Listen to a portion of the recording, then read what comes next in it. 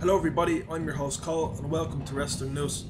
Randy Orton missed WWE Raw this week with a shoulder injury. Dave Meltzer is reporting on Wrestling Observer Radio. Orton will have an MRI to determine if he'll need surgery, and if that's the case, he could miss significant ring time. This is the last thing WWE needed. With John Cena missing November, Orton does have star value in his name and is a key attraction for many casual fans. He would have been one of the names WWE counted on in Cena's absence. Orton does have a history of shoulder injuries, and this news doesn't sound good. If the surgery is required, he's going to be out for a while. He's already featured much less this year, so losing him again is going to make 2015 Randy Orton feel like a bit part player on Raw.